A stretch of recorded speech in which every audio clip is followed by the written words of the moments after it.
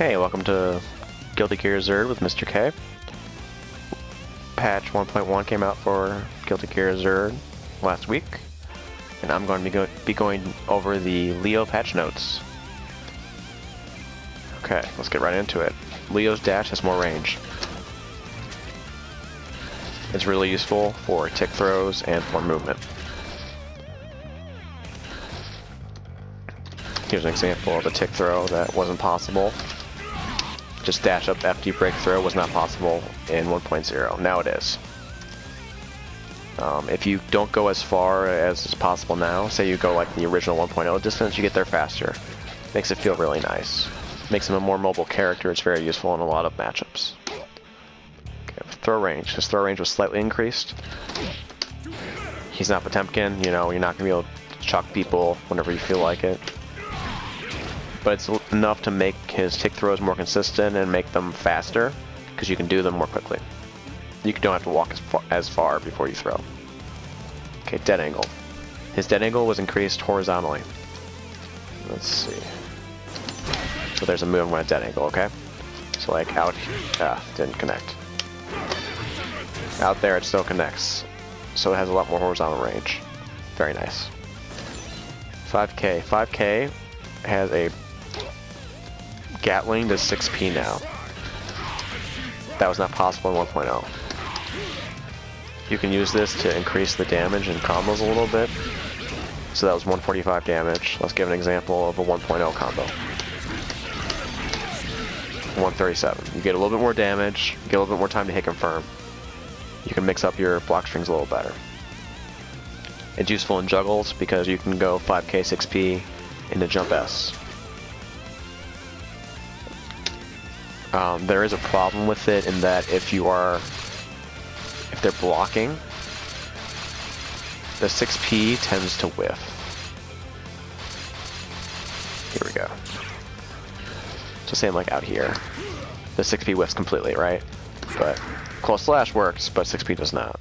So I don't think that you should always use 6P after 5K.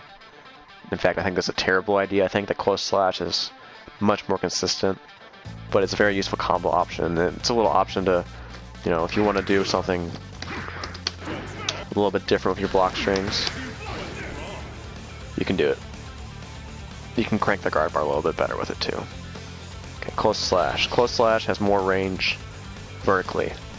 So here's an example of a combo that probably wouldn't have worked in 1.1. Right. So if they get really high, close slash tended to whiff. It still whiffs a little bit if you are really greedy with it, but it has more reach now, so unless you push it to the extreme, you're not going to notice. It's really nice for consistency's sake. It has a bigger hurt box too, so that you can't do burst save combos with it. You know, maybe they were concerned about that. You can still block burst after hitting them with close slash though, so that's not a big deal. Okay, 5K to 6P is now again. Already talked about that. 5D. So 5D has more range. That would not have worked in 1.0. This feels really nice with Leo. Right, so it doesn't go all the way to the sword, which is a little silly. But it goes almost all the way to the sword, and so you can throw out his safe unblocked dust a lot more. Right, you say like you're like here. That works. You know, you can do little mix-ups. They can still block an reaction, of course. It's a very slow overhead. But any buff is nice. You can do it in combos a little better now, too. It's not really relevant, but makes combos easier. Okay. Crouching S. So Crouching S used to have proration on it. It had 90% proration, which means that it used to make combos do 10% less damage after Crouching S. Now it doesn't. So this will do about 10% more damage than it did in 1.0, which is nice. Okay. Crouching Heavy. So Crouching Heavy has more horizontal range. If you're at start distance and you throw this out against Elf Belt, now it will counter hit her 5 heavy and you get 220 damage. It's also very useful in hit confirms. I'm going to try to do it on the first try, but you know, I might drop it. Ah, I forgot the combo. There we go. So So that was pushing the range of Cracking Heavy to the max. And now it's a little farther, so you can do stand kick into a little heavy pretty consistently, especially on hit. On block, this might still not work. Which, you know, you shouldn't throw it out if you're not sure it's going to work. But, you know, it's good.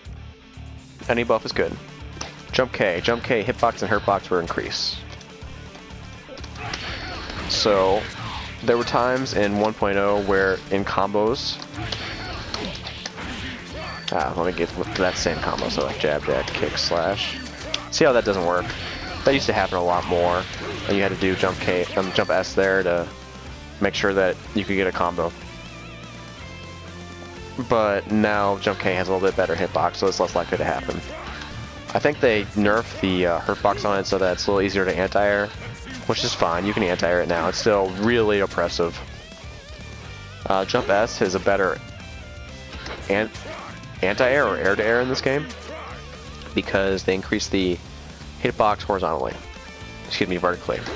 So say someone's above you, you know, Leo's like attacking upwards, right? If they're up in that direction, you're probably going to win. It feels really strong. It's something that really fills a hole in its game, so it's a good thing that they made that buff.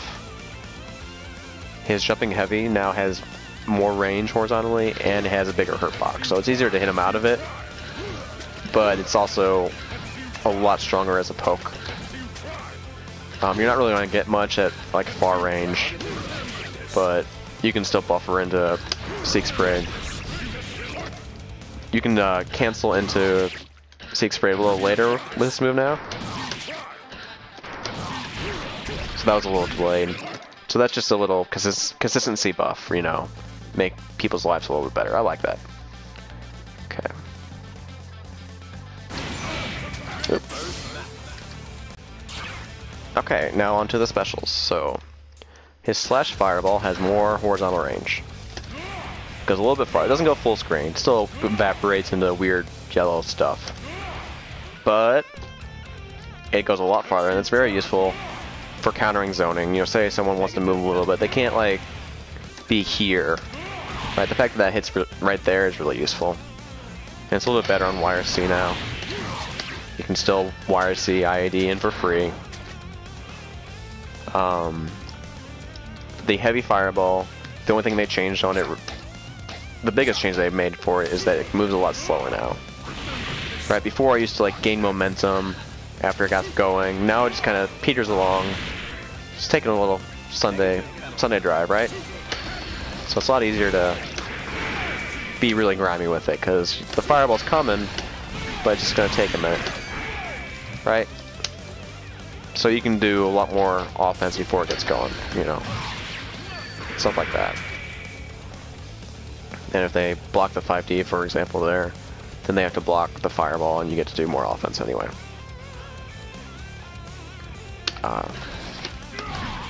Setups off of Rekka, for example, they're all pretty much the same. They feel pretty much the same. You get a little bit more time to confirm, you get a little bit more frame advantage, which is nice. On both the fireballs, listed on the patch notes is that they expand the hitbox downwards. I don't know why they did this or how much they did this. It doesn't feel like that much. So, say Soul does like Grand Viper, right? He's still going to go underneath your fireball. I haven't found a move that worked in 1.0 to low profile the move that doesn't work in 1.1. But it's in the patch notes, so it's probably relevant to someone. Okay. Now is Rekka's. So first Rekka is completely the same. Second Rekka, they buffed it. I consider it a buff, and I'll explain why. What they did is they reduced the pushback on it, right? So you end up closer to the opponent. Makes it easier to do follow-up pressure. You can do kick, punch, kick. If you do, for example, his cross-up move, Corsica forward heavy, you can't actually do the same confirm, right? You just gotta go kick slash instead of kick punch. It's still, his second Rekka is still -4 on block, so they can still interrupt you there, but they can, you have options that are stronger now if they just choose to block. And his third Rekka now is throw invulnerable. So say Leo wants to use Rekkas and pressure, right? And you're like, well, I'm not going to let that happen. Right, I'm going to instant block the second Rekka. I'm going to throw him. Right, well now, if he just goes third Rekka like a, you know, a very silly person, you get counter hit, and you're like, why did I try to throw that? That's throwing bone. So he at least has something now that you can force someone to respect the second Rekka a little bit better because they can't throw it every time, right? I mean, they can actually, they don't even have to instant block to punish. They can just block the second Rekka and throw. So now you have one more option to keep the mix-up going. You know, you're still in a risky situation when you do second Rekka. You're still -4 on block. You know, if they mash jab, they'll beat everything you do if you stop, right? So like say you do that and you do that, then they mash jab, you lose. So you both you and the opponent are in a guessing game. That's fine. It's not really supposed to be a mix-up tool. It's kind of a gimmick. Still is a gimmick. It's a little bit better gimmick now. Sixth Parade. Sixth Parade has more frame advantage on hit. It is now +3 instead of +2. That means that the opponent has less time to buffer specials, try to buffer a backdash, blitz shield, everything. If they want to try to jump, Sixth Parade into back turn kick is very consistent at catching them now. There's a 2-frame timing for it on most characters. Say they have like a 4-frame jump startup, which is the standard jump startup, where they're airborne on frame 4, right? Sixth Parade into back turn kick is now a 2-frame link to catch the jump. So that makes them respect your offense after Sixth Parade, which is really nice. They can't just like fuzzy jump out and be like, I'm out. It can no longer be bursted at all. So say you do something like this, and they just can't burst.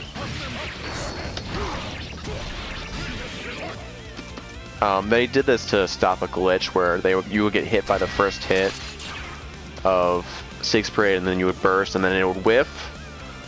So then Sixth Parade would pull you out on the second hit, and then you could actually get like a combo restart, and you can Robo cancel that into another 5D. It was great.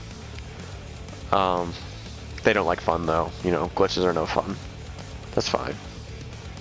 Okay. So his half circle back forward is super. That's slashy super, right? This thing. They say they nerfed the invulnerability on it, but it still feels like a ton. And this still works, which is really like the biggest use of the super, is that you do a button and you cancel on the super, and if they burst, they get hit, right? And if they don't burst, they get hit because it's a combo. So that still works. If they nerfed it, they didn't nerf it like hardly at all. So that's good.